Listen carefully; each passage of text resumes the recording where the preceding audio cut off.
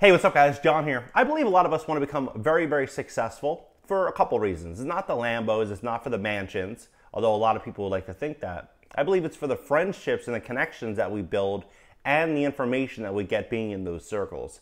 When we hear somebody like the CEO of Redfin saying what he just said, which is essentially no bank financing and no insurance on properties in certain markets, that means something to me. When I look at BlackRock and Blackstone, their investing strategy, what they're doing in real estate and clean energy, not many people are talking about it. That means something to me. I believe we need to be following these people because these people generally win 10 times out of 10 times. Like they're unbeatable. It's because they have the right information. So here's what he's saying here. Homebuyers aren't taking climate change seriously, said Redfin's CEO. Redfin's CEO Glenn Kelman believes there has yet to be a serious reckoning among U.S. homebuyers what the dangers of climate change presents. The buyers keep marching in the jaws of destruction. The CEO of the real estate brokerage Redfin told CNBC on Friday he believes there has yet to be a serious reckoning among the U.S. homebuyers about the dangers of climate change. The buyers keep marching into the jaws of destruction, Redfin Glenn Kelman said. Wildfire season is the American West is becoming longer and more intense as a result of human-induced climate change fueled by warmer temperatures and drier conditions. Similarly, scientists say hurricanes and floods are increasing in ferocity due to warmer planet and rising sea levels. Homebuyers in vulnerable parts of the country are not deterred by those realities, Kelman said. The buyers themselves are driven by affordability, and the most affordable places in America are the places that are most risk of being affected by climate change, he said. They're going to be flooded by hurricanes. They're going to be affected by wildfires. If you look at where people are moving, it's to Florida and the Southeast, which is especially flood prone and has just incredible heat risk and temperature rise. And they're moving to places like Phoenix, Vegas, and Utah, Kelman said. Phoenix is now the 5th largest city in the U.S., eclipsing Philly, according to a recently released 2020 census data. After the Arizona capital grew faster than any other major American city in the past decade, located in Sonora Desert, Phoenix has long been known for heat, but experts say it's likely to become more extreme as a result of climate change. Utah's population grew more than 18% between 2010 and 2020, making it the fastest growing U.S. state in the time period.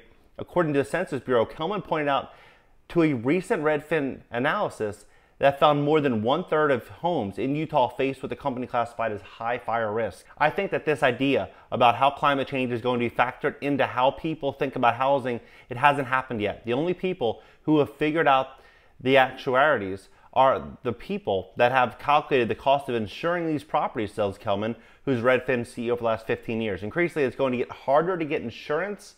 It's going to get harder to get a loan for these properties because lenders are going to see the writing on the wall that this is collateral risk. You know, what he's saying, you have to think about what this will do. If insurance costs go up and taxes, property taxes are going up, which I've reported on, if property taxes are going up, insurance costs are going up, and banks are tightening on financing in certain markets, which I think is inevitable. That's why I say it's important to study the markets that a lot of these corporations are buying in, because I personally believe that they're going to start staying away from certain markets over the coming 6 to 12 months, or if anything, they're going to start plugging in things like what BlackRock is doing. BlackRock Real Estate Unit acquires a clean energy developer. This was 2 weeks ago. And this clean energy developer, wind solar specialist National Renewable Solutions, has over 3.5 gigawatts of development projects in the pipeline. So what I believe is going to very likely happen is I think that the entire landscape of real estate investing and home buying is likely going to change over the next 5 years. And it's just so crucial to pay attention to this now. But not many people are. Not many people are. Increasingly, it's going to get harder to get insurance. It's going to be harder to get a loan for these properties because lenders are going to see the writing on the wall. Natural disasters are expensive. In January, the insurance company Munich Re estimated the amount of hurricanes, wildfires, and flood last year led to $210 billion in damages across the world. Kelman commented Friday comes as multiple regions in the U.S. grapple with weather disasters. In California, crews are fighting a pair of massive blazes known as the Caldor and Dixie fires, the later of which, the second largest in recorded state history. Wildfires have prompted thousands of residents to evacuate their homes. Other parts of the U.S. are dealing with the fallout from Hurricane Ida, which made landfall in Louisiana on Sunday. As of noon Friday, nearly 850,000 utility customers remained without power. Ida, after weakening into a tropical storm, made its way north and pummeled mid-Atlantic and northeastern states, including Maryland, New Jersey, New York. New York City saw record rainfalls Wednesday night, and the flash flooding that resulted and demonstrated how vulnerable infrastructure is in the country's most populous city is due to climate change. You know, I'm bringing somebody on this channel, and I'm going to be talking to them.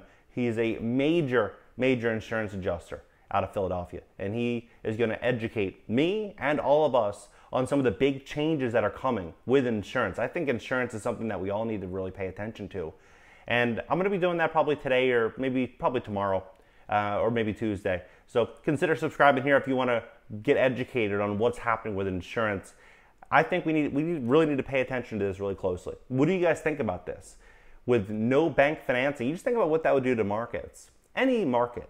Most markets are supported by cheap bank debt. If bank debt starts getting pulled back from certain markets, those markets are going to fall.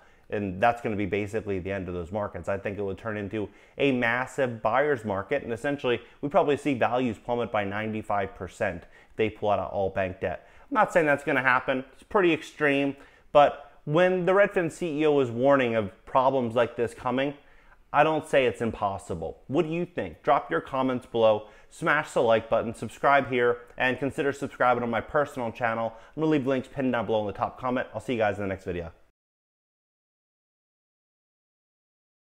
YouTube Success Blueprint. If you've enjoyed this video and want to dive deeper into growing your YouTube channel and create passive income as a YouTuber, check out my YouTube Success Blueprint by clicking the link in the description below this video. One of the richest men in the world, Warren Buffett, once said, "Opportunities come infrequently. When it rains gold, put out a bucket, not a thimble." I get the feeling that many men and women today are using thimbles instead of buckets. The truth is that we're in a huge wave of opportunity. I'm not suggesting that the current situation hasn't caused any financial damage to people's lives, because it certainly has. You may be one of those who have been fired, transferred, demoted, or had his assets repossessed. When looking up my own channel statistics on Social Blade, you can see that I was able to grow from a mere 11,000 subscribers to 120,000 subscribers in just 15 months. You could do this too, and I want to show you how. My YouTube Success Blueprint is a complete A to Z guide that teaches you the necessary steps in order to get your channel up and running within a few days.